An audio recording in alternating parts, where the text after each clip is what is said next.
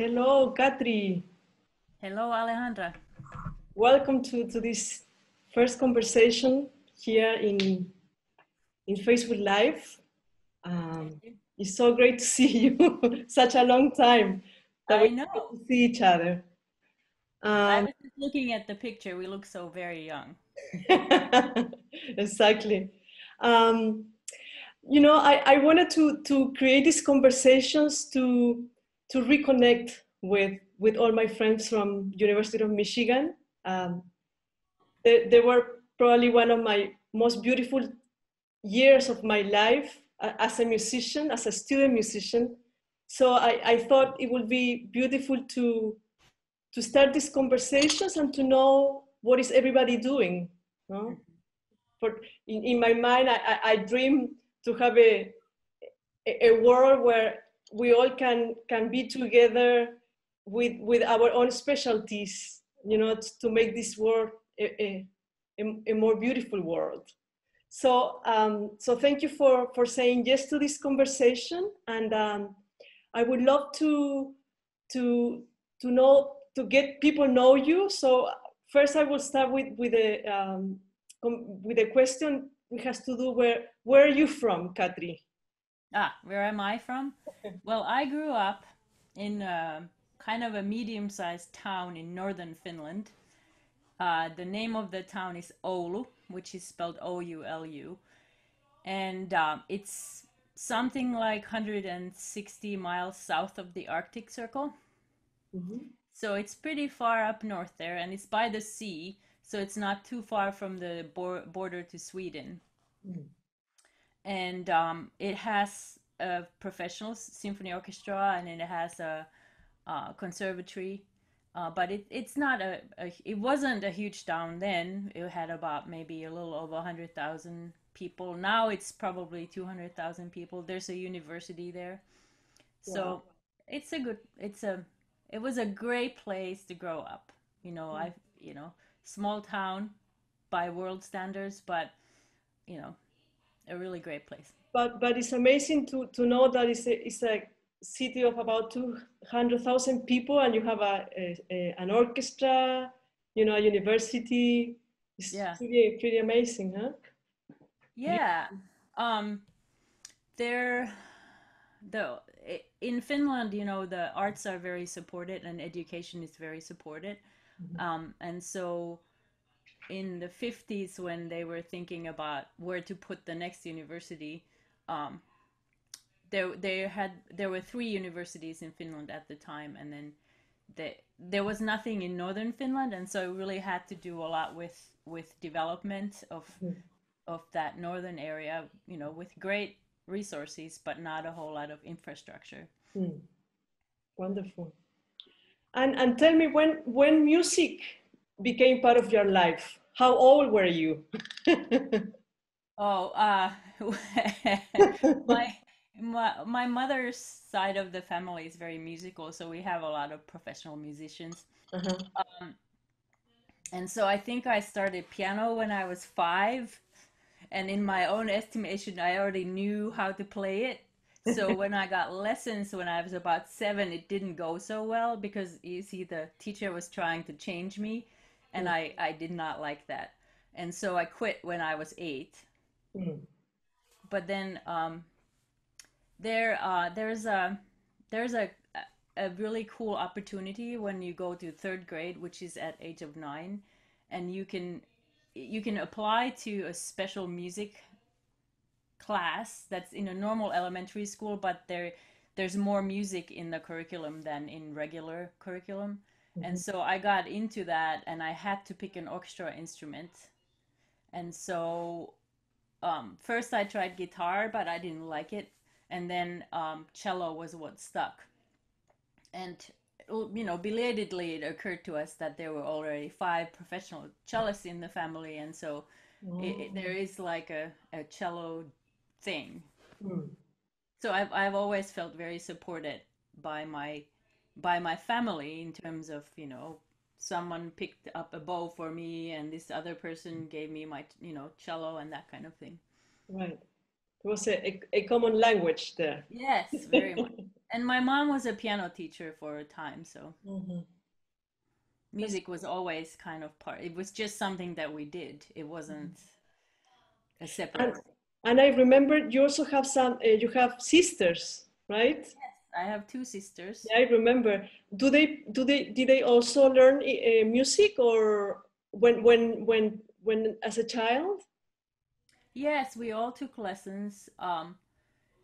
I think they both tried violin, Mhm. but it didn't stick. And then my middle sister, her instrument is flute, and she still sometimes plays.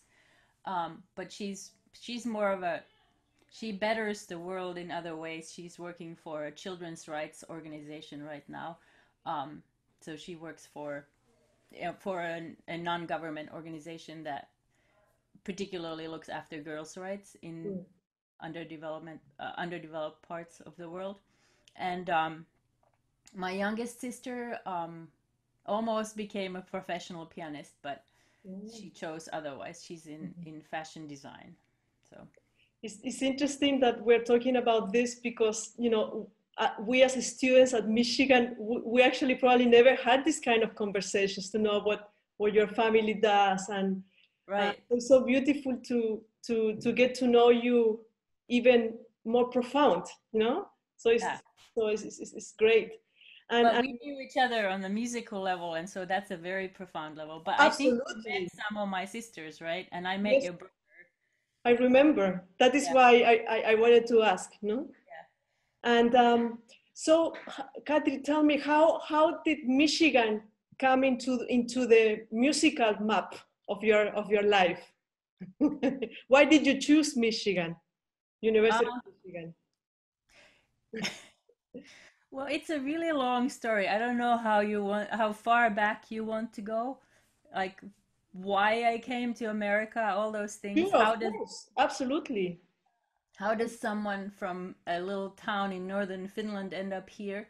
Um, I was in a quartet in high school actually, and somehow we had a really good chemistry together, and so we got into this, I guess, a circuit of very good teachers. Mhm. So we studied in England already when we were in high school, and um, we studied with like Amadeus Quartet and Borodin Quartet and Alban Berg Quartet, very famous people. And we met this bowmaker named Thomas Gray, and he sort of started advocating for us. And he had a reunion just like this 20 years after his schoolmate from Indiana University, Richard Young, who plays in the Vermeer Quartet. Mhm. And Richard said to him, well, we're looking for a grad quartet for next year. We don't have anyone. Do you know any quartets? And then Tom said, well, actually, I know a quartet. They're a little younger than graduate students, but maybe you should take a listen. And long story short, our quartet got accepted to study with the Vermeer in their program at Northern Illinois University. And so we went there, and that's where I ended up doing my undergrad and my master's. Mhm. My teacher was exactly the right teacher for me there. His name is Mark Johnson. Played with the Vermeer Quartet. He was sort of like he's playing in the quartet just like it was the way I really wanted to play, Mhm. and his sound was amazing. I can still sort of envision in my mind's ear the way his pizzicati just rang everywhere, seemed to fill up the space. Mhm. And he was the most supportive teacher I can imagine. And so when I came to the end of my 5 years there, and he said, "Well, I think that I think you can make more progress. So you should really look for doctoral programs." And here's what I recommend. And I was really honored that he recommended his teachers. So he recommended that I study with Starker in Indiana Mhm. or with Ron Leonard in USC. Um, and then I had also heard very good things about Erling Blöndal Bengtsson at Michigan. So actually, the story was that one of my mom's cousins, who He's a cellist who is a very close person to us. Um, he had heard Bengtsson play when he was a kid. He heard Bengtsson play in Finland, and he said, "That's what I want to do." So then, long story short, I auditioned, and I chose to go to Michigan. Um, and that's.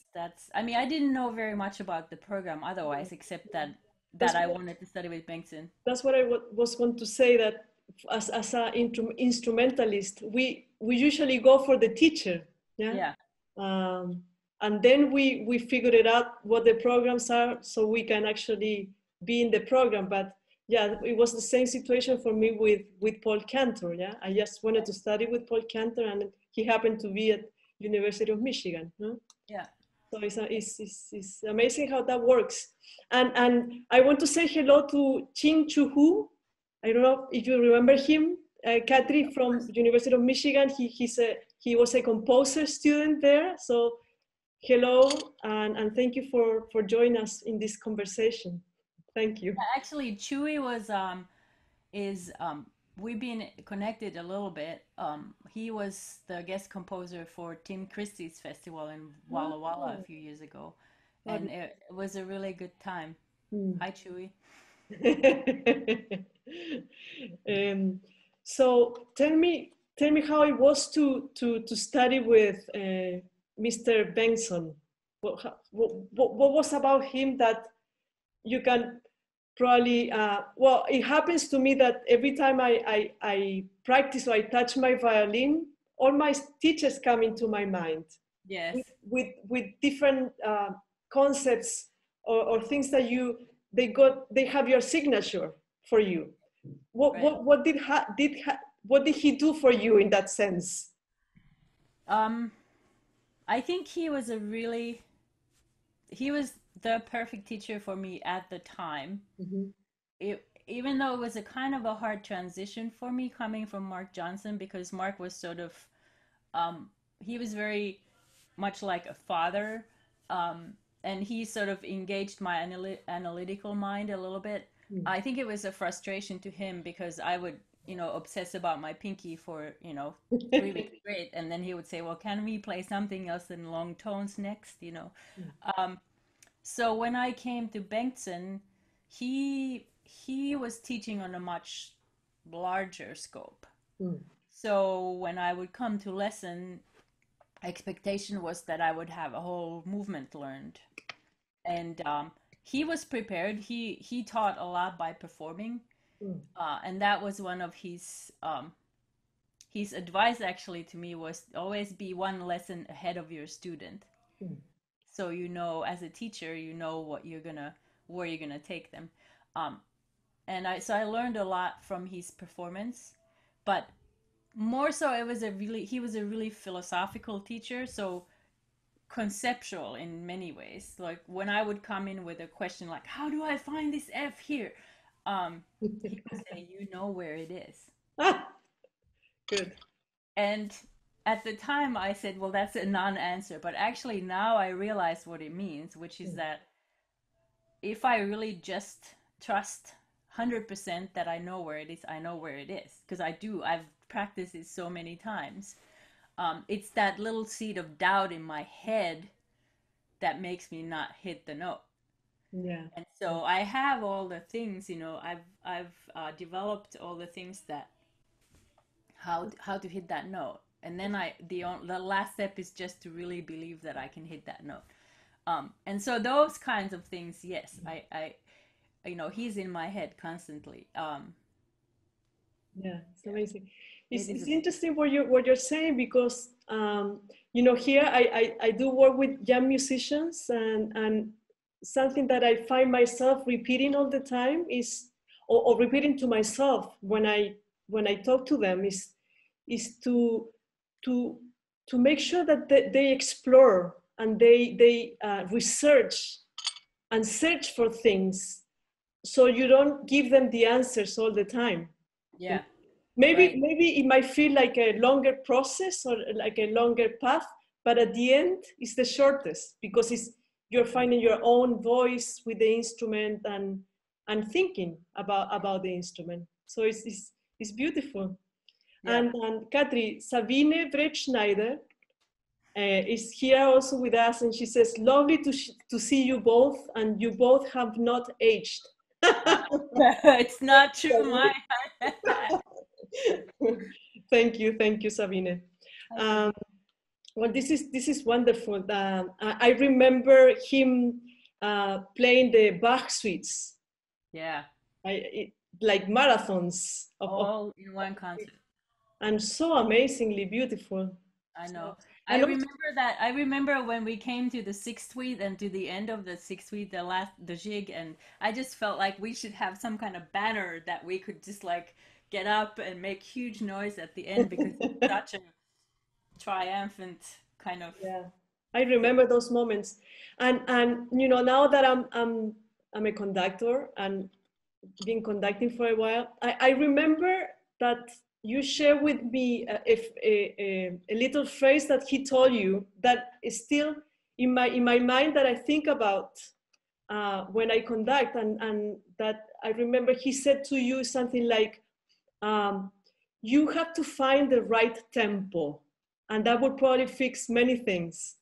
Yeah. I don't know if you remember this moment, but I do remember it, and it's interesting how all these moments of awakening, in a way, stay with us for life, probably. No? Right. Something connects and then it just stays. Yeah. Hopefully. Yeah. And so you now live in Ann Arbor. You I do. actually stayed in Ann Arbor, I right? did. Yes. Yeah. So tell us, Kathy, what are you doing now these days? What that keeps you in Ann Arbor? Well, I'm on faculty at the university. Um, I am the head of a small music program, not at the School of Music, but at the residential college. Um, so there, University of Michigan has different colleges, and the biggest college is the College of Literature, Sciences, and the Arts. That's the sort of humanities umbrella. And then, so there's about over 20,000 students in that college. And then inside that college are these different programs that students can choose to come in, things like honors college and, you know, different programs. And the residential college is one of those. Mm-hmm. And so we have our own curriculum, but the students can also choose everything in LSNA or at the university that they want. And our program is a 4-year program. It's the only one that's only program that is 4 years. It's not, you know, 2 years or, you know, just part of their undergraduate career. And so we have a 2-year residency requirement, and all the classes are taught where the students live at East Quad. Mm. And so we have an arts practicum requirement, meaning that the students have to actually do some hands-on arts. They have to take a class that's 3 or 4 credits, or if it's a lower credit class, they have to repeat it a few times. Mm. And this is, you know, a really important requirement for the college. And so there are little arts programs. So there's a music program that I'm the head of that program, and we have 5 faculty. So two of the faculty are on joint appointments at School of Music. So Mark Kirschenman, who is also my husband, we share an office. So we really kind of have a very good deal here. And he's half-time in RC and half-time at School of Music. And then Michael Gould, you might remember, who was already on faculty. He's a drummer and does a lot of creativity and, you know, consciousness and creativity and creative process kind of stuff in his classes. And then we have a Chinese music ensemble class, and then we have a voice class we just brought on that's taught by Jennifer Goltz. Wow, And Jennifer, so, that's yeah. that's And so great. I'm the only one who's full time in the RC. I teach chamber music there.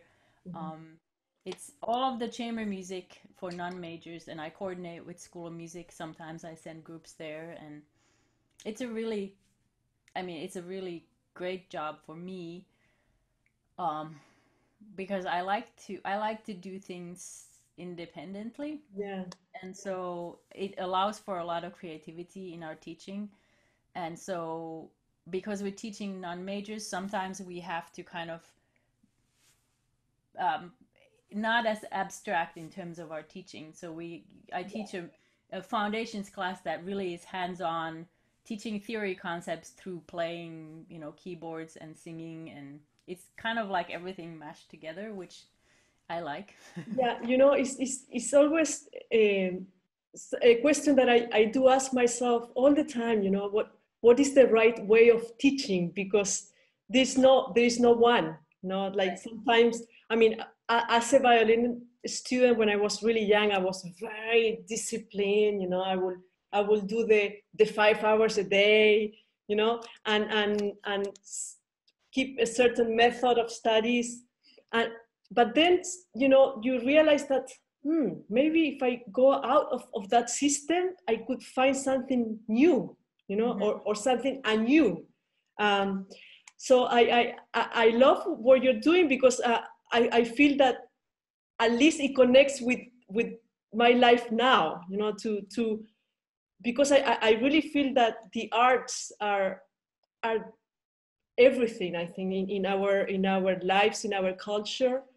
um, and many times, especially, the authorities don't give credit to arts, which is essential for human life and for the soul, no? I agree, So, but it's hard to quantify the absolutely. arts and the benefits, and I think that because um, because we don't have the metrics on how that improves the human life. I mean, we have some metrics, and we know that actually music makes you literally smarter because it raises your IQ.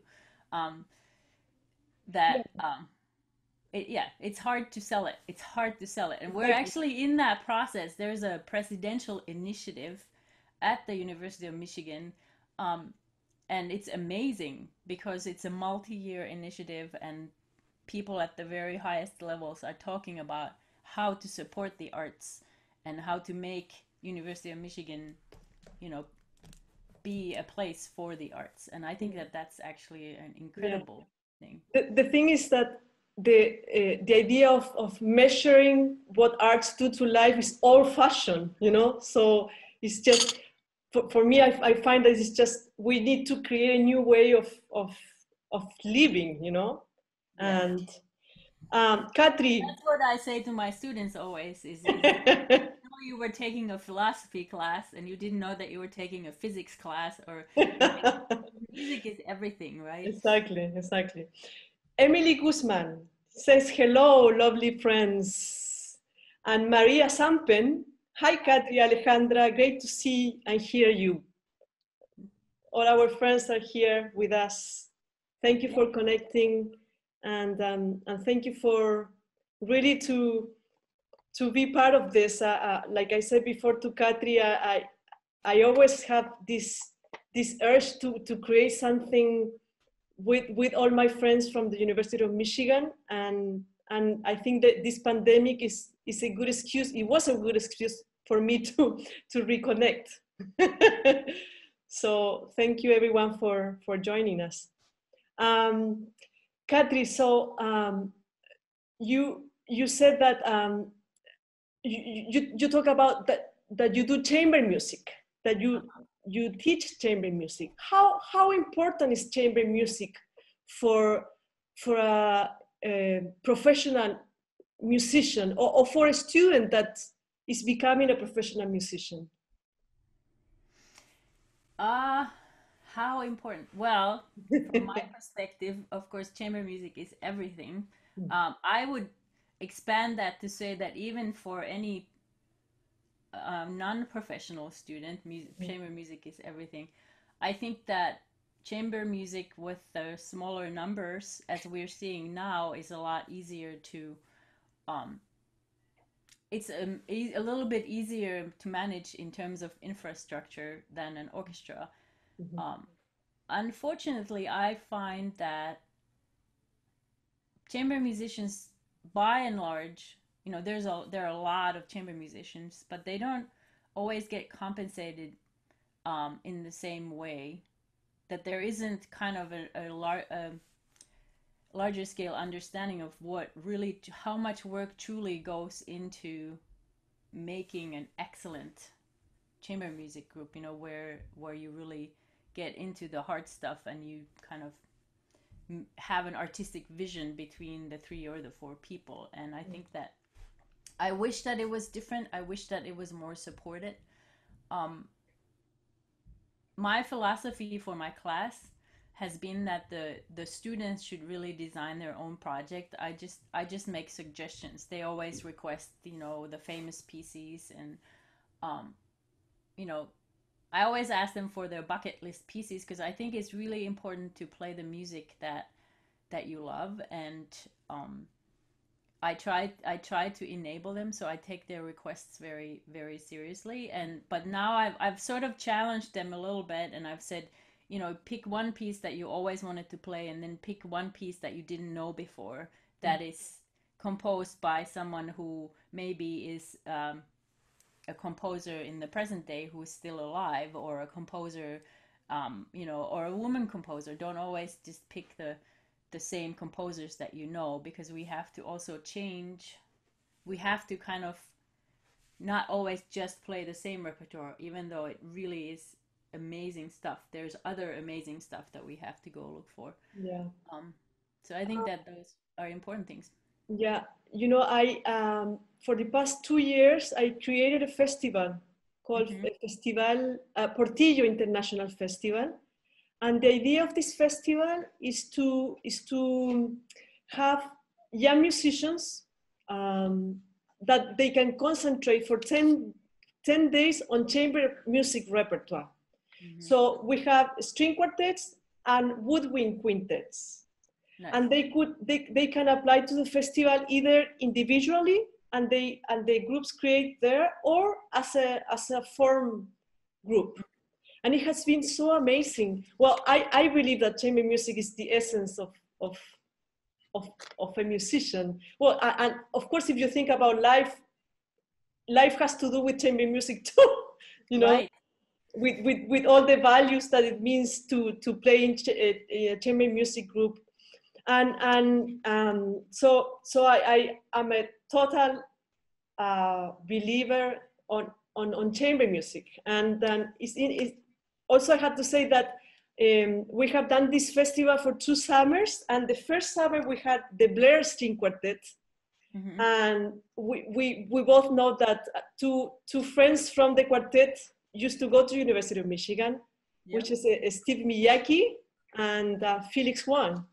So Mm-hmm. it was so beautiful for me to actually it was very, very beautiful the first time we saw each other, because we all screamed because suddenly we ran into each other after probably 20 years without seeing each other. So it was really, really beautiful. And that's what I mean about this idea of bringing all of us together. Now, I would love for this festival to grow and grow and grow, and bring all of you to this festival. To, like I said before, to really to nurture each other, to see what everybody has to offer, because this is a learning process, a life learning process. So Yeah. it was really beautiful to have them in the first year of the festival. Yeah. And Katri, remember that, of course you remember that we used to play in Brave New Works. Yes. We were founding members actually of the group. Tell me how is that going in these years? What are you doing? Brave New Works. Well, right now, Brave New Works is kind of, um, I would say, a little bit on hiatus. We had a CD out about a year ago, um, of music by Andrew Mead and Robert Morris, called, it's, you know, very, very difficult music to play. And sometimes it may be even difficult music to listen to if you don't speak the language quite yet. Um, and we haven't had a lot of performances lately, I think because most everybody who's in the group now has, you know, jobs elsewhere, and we're so far apart geographically. Um, Uh, someday we'll come together. Yeah, Katri, sorry to cut you, but it would be nice because maybe there are people that didn't go to University of Michigan. Could you tell us what Brave New Works is? Yes. It started at the University of Michigan when we were all students. And in 1998, I believe, it was first kind of a collective. So there were a lot of people, and we ran a festival called Are You Brave? And the idea is that we play music where the ink is still fresh. So music that is written in the present day, and in the as close to our past as possible. We have done some, you know, it's amazing to think that people think of music that was written 100 years ago as new music, but it is true. And so sometimes we've played old music that is still requires you to be brave, so to speak, right? Yeah. And so that was the original intent, and I think is still the intent of the group to do that. We After a while, after we had stopped studying and we were kind of developing our careers, we had to restructure it because you know, space at the university, no one was a student, and I wasn't on faculty yet, so it was really hard to come by spaces. And so we had to kind of get leaner. So we just decided on a core group of people, and started offering residencies in different universities, which I think was a good way to go. And we worked with a lot of composers, and we were sort of a resident ensemble in different parts of the US, working with young composers. So the instrumentation is quartet, string quartet, piano, harp, voice, flute, and clarinet, plus Chris Young Hoon Kim, the conductor. And so students, composers could write a lot of different instrumentation pieces, so we could pull different different ensembles out of that larger context. I remember personally to have wonderful experience with Brand New Works. And if what you were saying, I mean, absolutely right, of this being brave, you know, to get acquainted with a new piece that you have never heard before. I think that's such an amazing moment, you know, to have the score and to do something that you believe is the piece is about. You know, I think that's really such an incredible opportunity as a musician to be able to play a piece for the first time. Most of the time, right? For brand new. I always say to my students too, when they play new music, can you imagine that these people have never heard this music before? You're the first person that's introducing it to them. And sometimes I think of it really as learning a new language, like the syntax of the music, how the notes are put together.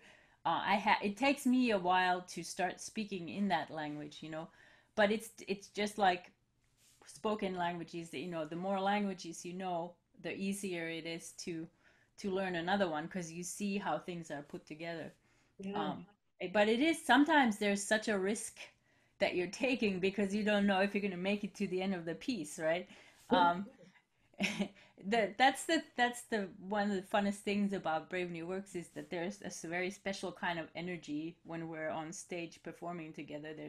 There's this sort of I love playing with that group in particular. I have had the most beautiful memories with Brave New Works. Actually, I don't know if you remember this, when we did a project with dancers and choreographers and composers. Yeah. I think, I don't remember, maybe 7 of them, each of them. Yeah, that was the Cage Cunningham. Oh, Uh, that's right.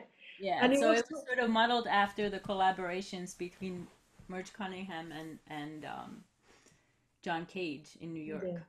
And I think the amazing thing about that project I remember is that we got all together a Saturday with the pieces. The idea was that they shouldn't be finished. That was the idea so each work was in progress. So it Mm-hmm. was really, I remember we stayed all day, Yeah.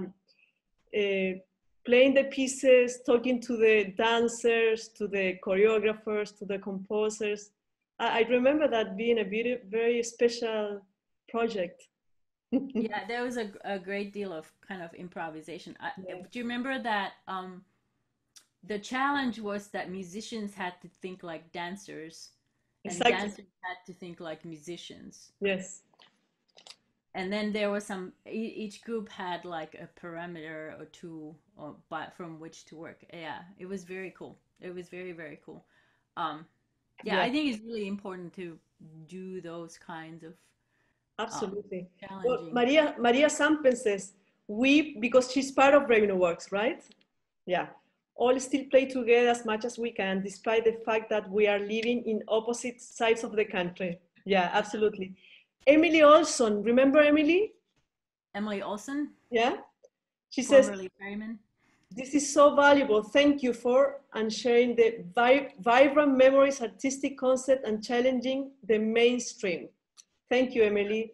Vivian Ah, Narvik. Thank you, Alejandra, for doing this. Hugs to both of you. And I also want to say thank you to all the people that are watching us. Alexis Vallejos, who is a guitarist from Chile. He's a wonderful musician. Justin Bruns, our colleague from Michigan. Veronica Barahona.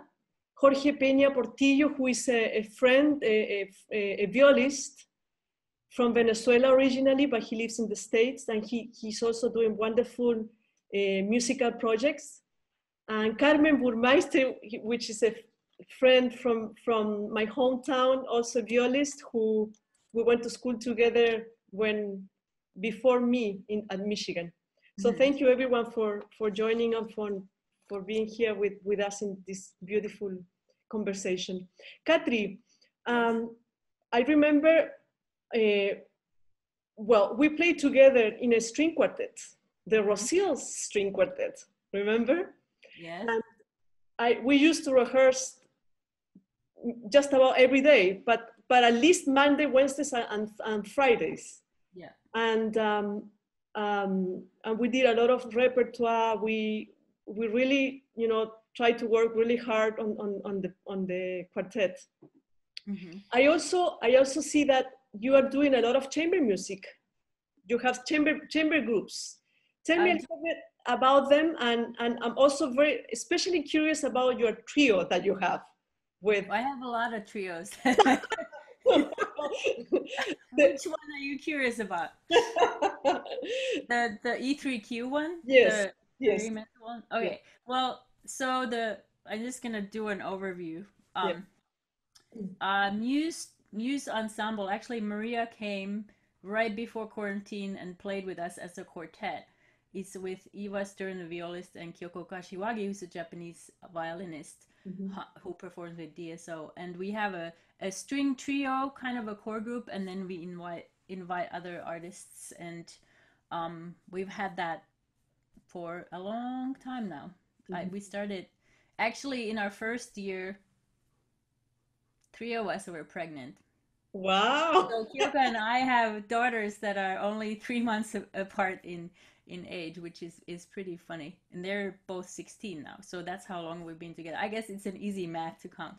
Um, and then I'm in a new trio, piano trio, and that's an interesting trio too. It's called the Jarnefeld trio, and this is with two other Finnish musicians who live in the States. The pianist is actually the great great granddaughter of Jean Sibelius, Wow. and so she has a lot of connections. Let's put it that way. So it's nice we've been able to play a lot of Finnish music, Mhm. And then we discovered that we're related, because my great grandmother was the cousin of her of Aino Järnefelt, who is Sibelius's wife. So strangely, we are like seventh cousins or something like that, which is why we named the trio after our family. um, but the E3Q, which is the trio, the experimental trio that you were asking about. Yeah. So that's with Mark Mm-hmm. Kirsten, my husband, and Mike Gould. All three of us are on faculty at the RC, and so we started playing together. It's cello, trumpet, and drums or percussion, and it's kind of genre-less. Mm-hmm. It's hard to put words to this, but I think it's mostly structured like jazz in some ways, somewhat structured like free improv. So we have tunes that we play, and then we can open them up to Mm-hmm. improvisation. Mm-hmm. Um, and it's pushing me as a cellist because I have to take the bass role a lot of times, Mm-hmm. but it's also pushing Mark and I to figure out how we could reverse those roles, where I could not play rhythm, not play in the bass, but actually also take on a more melodic role. And Mark's also a composer, and so he's written some tunes for us. Um, the one that is right now is out. It's called Lonesome Luke. It's just a cute little song that's it's it's the story is kind of like, do you know who Lucky Luke is? Like the character in a comic? Yeah. Lucky, yeah. Yeah. So this is the vision of that I had, is Lucky Luke riding into the sunset, right? And that's what that piece kind of reminds me of. So the percussion is kind of like the hoofs of the horse, Mm-hmm. and then the cello is doing some kind of a strange tango line, bum, ba-dum, bum, bum, that kind of thing. And then Mark plays this. I mean, he wrote this tune in Finland on our summer, sitting on the dock in our summer house. It just kind of came to him. It's a really cool thing. So that's one of my favorite tunes. But we do all kinds of stuff. So very experimental. Try doing different things. Lately we haven't. We keep talking about what we're gonna do next, but Eh, bueno, we are in conversation with Katri Ervamaa from Michigan, from Ann Arbor. In our first conversation, reconnecting musicians reconnecting, and I call it UMICHile, just for the connection of UMICH and Chile. I thought I had to play with that, and I'm so happy that we're doing this, and I like I said before, it's just such an special treat for me to. me too. I'm making myself a treat to do these conversations. Um, Katri, um, I was just curious because you were talking about this trio with trumpet and percussion, and you have these other two trios, more traditional trios. Mm-hmm. Do you does it happen? Does something happen to you with your mind in terms of how you approach these different groups? No, I'm not. I'm just talking about your mental attitude. Nothing And to do with the. Not even thinking about the members of the groups, but. no, the process of improvisation versus Uh-huh. the process of reading music and that. You know, I find that there are so many connections in group improv and in chamber music, Mm. because the process that where you in when you're improving and you're kind of reacting to each other, it's like real-time composition, right? And sometimes things really work out and sometimes they don't, but I find that it is a different place where I go in my mind. Mhm. But what I find is, if I can get into that space when I'm playing chamber music, then there's a much greater freedom to make music in that moment too. And so I try to kind of, instead of separating them, even though they are really different processes, I try to bring aspects of one to the other.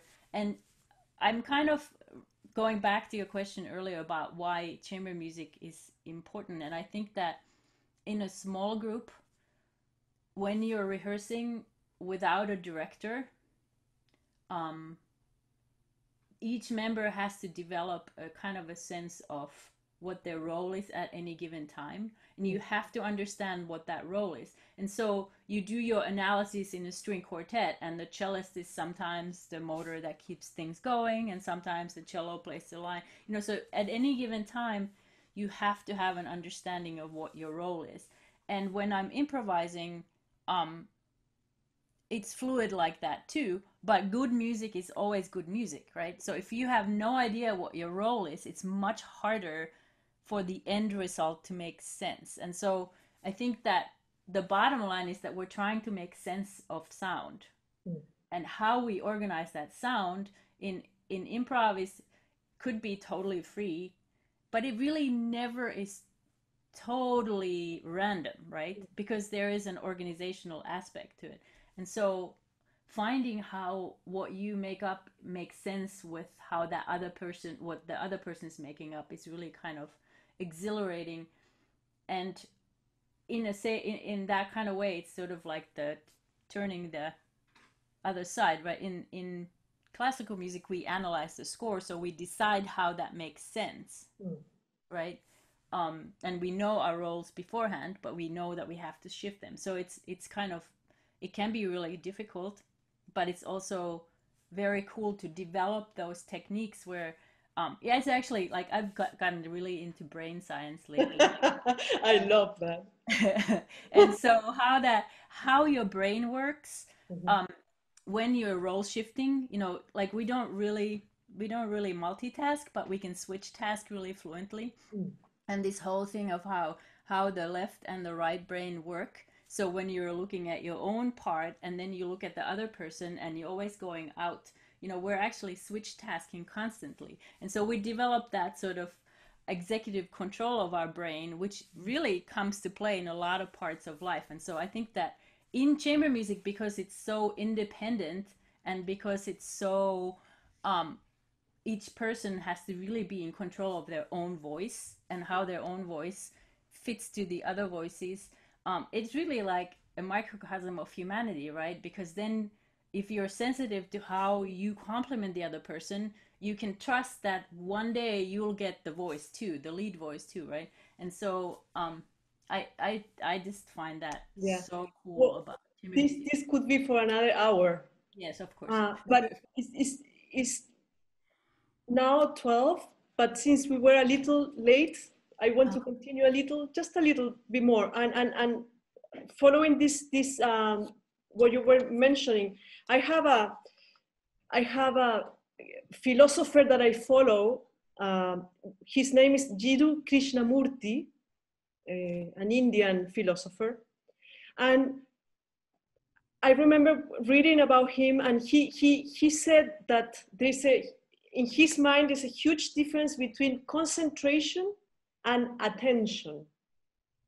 When you have concentration, you concentrate, but you don't have any idea what is happening around you. Mm-hmm. But when you have attention and you are attentive, you are concentrated on what you do, but also in relationship of what everything is happening around you. And I thought it was really interesting because sometimes in music that happens, you know, that you can be playing, listening to yourself and having no idea what is happening around you, you know? And it's such a different experience when you play and you know what is happening. Because in a way, the whole process is improvisation, because you never know what the other person is going to do. Right. And you have to be in the present, you have to be attentive to react. So I am with you there. And yes, with the, how you say, neuroscience, Neuroscience, yes. Neuroscience. That's something that it really fascinates me. Yeah. How to know how the mind thinks.